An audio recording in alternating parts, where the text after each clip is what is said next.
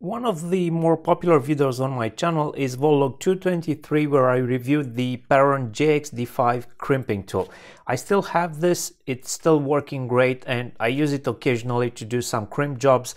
I mean, it's not going to be the best tool you can buy or produce the highest quality crimps, but for hobby level and for what you pay, it's definitely the best deal.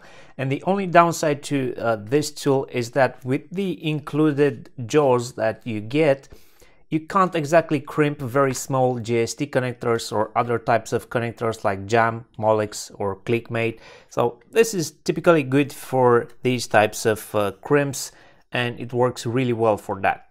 But in order to cover smaller crimps as well, I decided to give this tool a try, which is the Iwiss Mini, and this is the 2820 model, which means this is specified for AWG20 up to AWG28, so in general for thinner wires and crimps, but there is also the 2412M model, which is specified for AWG24 to AWG12. And this particular tool was provided by banggood.com for free for the purpose of this review, and should you decide to order one, there will be a link in the description below for you to check it out. Unfortunately, at the time of publishing this video, the tool was actually under restocking, but I'm hoping it should be back in stock pretty soon. Construction wise, this is not a ratchet type crimp, but there is nothing wrong with not having a ratchet. In fact, in some cases, especially for cheap crimp tools, the ratchet mechanism can be a problem, and this can also be a matter of preference, as some users prefer not having a ratchet system. But it's important to know that when you don't have a ratchet system, you have to make sure you are applying the correct force and travel for a good crimp, and it can take some practice to reach that, as it can vary from one crimp to another. This is my first non-ratchet type crimp tool, so we'll see how well I do and what level of quality I can get out of this crimp tool by looking at a few examples in a few minutes. But before we continue with the review of the tool, let me mention the sponsor of this video, PCBWay.com, a professional PCB manufacturer with excellent quality and fast turnaround times, but you can get more than PCBs manufactured with PCBWay. For example, right now they are offering a discount on the 3D printing service, or a discount for 4 and 6 layer PCBs, so it might make sense to stop messing with your own 3D printer and start getting high quality parts directly from a good supplier. Check out their website, link below. Looking closely at the crimp tool, I would say that this is likely manufactured part of a stamping process from a large sheet of metal, and they only CNC like the depth for the different crimps, which means the actual resulting die on the crimp tool is not going to be as perfect or tight tolerance as it would be from a high precision CNC machining process, but this obviously lowers their production cost, which makes the tool much more affordable. And if the die and stamping tool is precise enough, this could result in a perfectly usable tool. Also, by looking closely at how the die part is constructed, we notice it's thin and it has different thicknesses, which means we'll always have to do like a two-part crimp, first for the part that holds the copper wires and the second one for the cable insulation. I'll be showing the technique in a few moments. The handle covers are soft, and a nice touch is that they have this stopper built into the metal part, which will prevent the handles from sliding off, which is a common issue with many cheap tools. When not in use, you can store the tool by using this stopper mechanism to lock it in.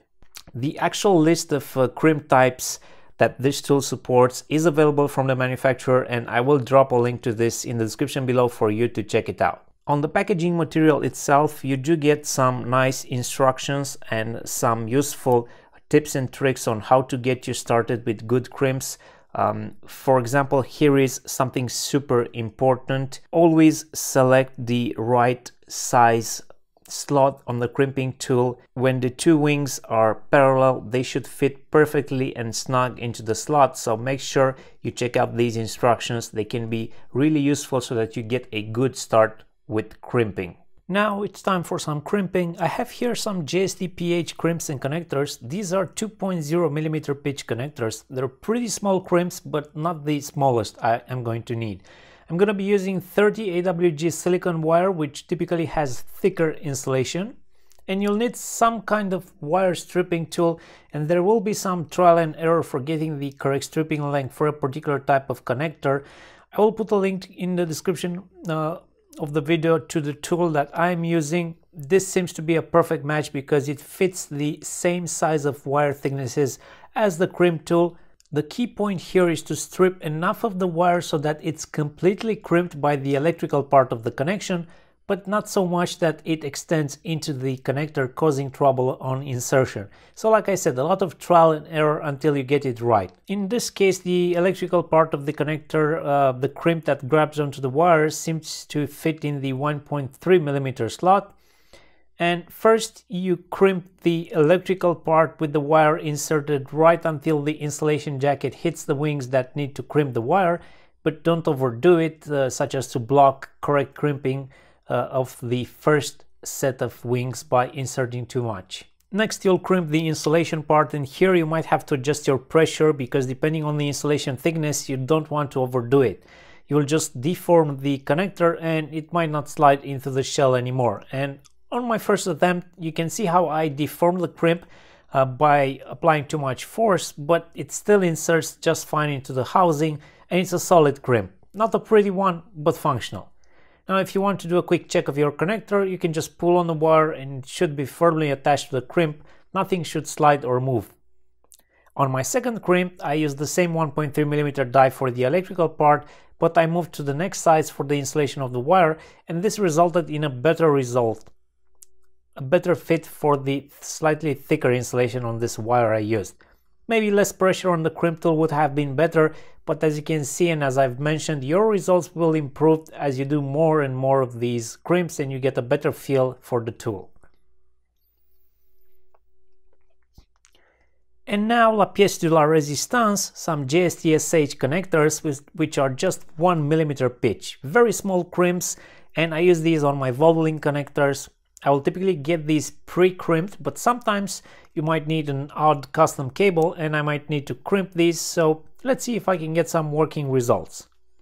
It was very difficult to fit the very small crimp on the 1mm die just because it's so tiny and it slides around, is difficult to handle, but I managed to get it in there and I successfully crimped the wires first. Then crimping the insulation on the same 1mm die was slightly easier, and although the results look fine on a first glance, it is actually not a very good crimp because I stripped away too much insulation, and so you can see the wires are just sticking way too much forward into the connector.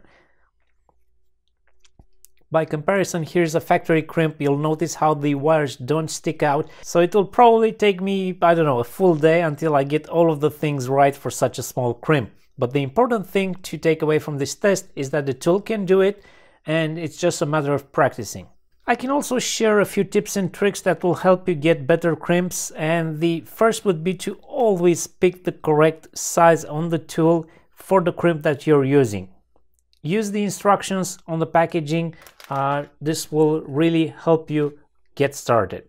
Then always use a wire size that fits the crimp that you're using. In particular, pay attention to the insulation thickness. While these two wires, the red one and the blue one, are both AWG30, you can see there is a massive difference in the thickness due to having different insulation. So these two will not fit the same die slot or even the same crimp size. And the third tip would be to practice until you get it right. There will be a combination of factors like wire stripping length, how far you insert the wire, crimping pressure, and until you get all of these just right, it will take you some practice. I would say crimping this 1mm pitch connector is pretty difficult, so I would try to get these pre-crimped, but if you're in need of some custom cables, then you'll have to get yourself the tool and do it yourself. Can I recommend this tool? Absolutely, it does the job just fine, especially considering the cost, so make sure you check out the links I've placed in the description to places where you can buy this. By the time you're watching this video, let's hope that the product will be back in stock. That was all for today. I would really like to hear your feedback in the comments below. Let me know if you've tried crimping your own wires and how easy do you find crimping smaller sizes like this JST-SH connector with just 1mm pin pitch. If you like to support the channel for the awesome content I produce, you can start by hitting the like button on this video, and you can also join my Patreon for as little as $1 per month.